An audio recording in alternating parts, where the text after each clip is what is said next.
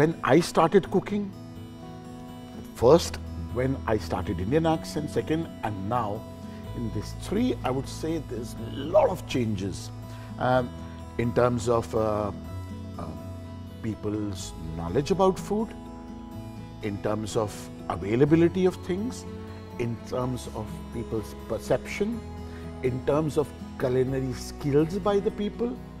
Everything has changed, or I would say not changed, but evolved. People have become more adventurous, people are more knowledgeable, chefs are really more experimental. World has become a smaller place. Your dish is reviewed then and there on social media. So yes, a lot of changes, I would say. So you made fine dining a name in India even before, the term fine dining was something which a lot of people associated with. Indian accent is also, a format which has been replicated by many. How does it feel to, continue being the person who's associated with the progressive Indian dining today? See, when we were planning about Indian accent, I was there at London, and when London is one such place, London and New York, Melbourne, these are few places in the world is so cosmopolitan, and each and every cuisine is represented in a perfect way and sometimes in a unique way.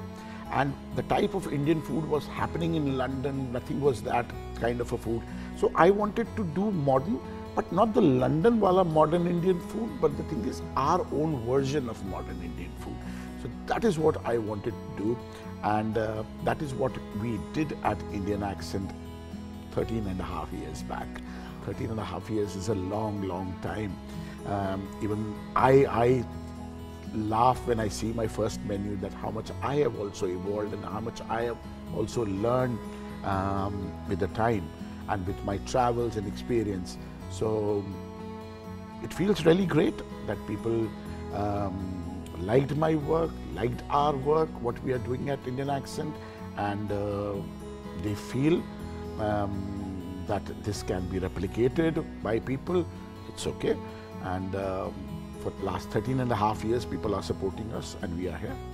We feel happy about it. I recently was at an event where you were awarded the #1 chef in India, and I think the one thing which touched me the most when you spoke at the on the stage, was how one as a mentor has to be someone who's giving, right? And it's the growth of the mentor itself. I mean, I'd love to know more about you from them. I mean, there was Chef Himanshu Taneja, who was also awarded an award, and it's funny how most of the people who were awarded were, people who were your mentees. See, cooking is one such thing that you cook, it's an art, and then you teach. Because if you don't pass on your knowledge to the next generation, that knowledge gets lost.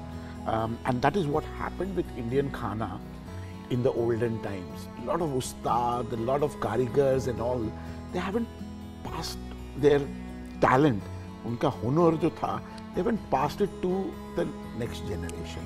And a lot of interesting, a lot of scientific, a lot of unique Indian things have been lost. And that is very, very important, that you pass it on what is there in your... See, it's not a document or it's not a formula which is written and you are just giving a piece of paper. It's the thing, what you are thinking, that thinking you have to give it. So I always tell my chefs that you don't have to replicate my dishes. The moment you start replicating the way I think, you don't need anyone. Sky is the limit. Chef, we're living in a world today where restaurants are opening almost every week. What do you think makes or breaks a restaurant? I mean, you've been here, you've seen it all. What do you think is that one thing which makes or breaks a restaurant? See, there is not one thing which makes or breaks a restaurant. There are two factors. One is internal factors, one is external factor. First, when you're opening a restaurant, you have to do some research and all these things about the restaurant, about the area, about all these things. There are exceptions all over the world, but exception always are not replicated. So you have to work in such a way that suddenly you cannot open a sashimi restaurant in a vegetarian dominated area. So all these external factors, if I keep it aside, a good restaurant should have a very well thought of menu, whichever cuisine it is. The menu should cater to different palates of the local, those who are coming there, and it should be well balanced in such a way that everybody gets their favorite into it. And it doesn't mean that it should be elaborate. It should be concise, small, but well executed. And the consistency is a king. That is very, very required. Absolutely. And hard work. Restaurants, hard work.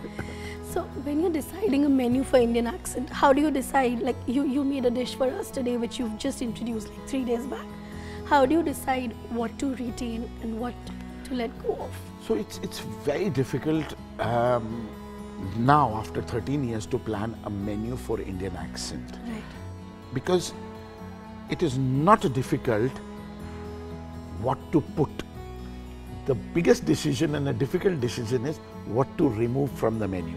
Because after 13 years, there were so many menu changes that all the star dishes are there on the menu, and it becomes really difficult what to take it out. So that is what we try, that sometimes we really compare that what to go, what to come out, but we keep on experimenting with our tasting menu. Lastly, but I think the most pertinent thing, how would you define modern Indian cuisine? That's a question which even I am looking for the answer. There is no perfect answer. What do you mean by modern Indian food? So I would say whatever food we are doing is everybody is doing modern Indian food, because even if you are serving butter chicken with little bit of tweaks here and there, then maybe it's a modern Indian because it's a new generation kind of a thing. But the thing is, we have so much of history, so much of culture, so much of tradition and repertoire of recipes that we just have to polish it little bit, dust jhad karke, just present it in a nice way. That's a modern Indian dish for me.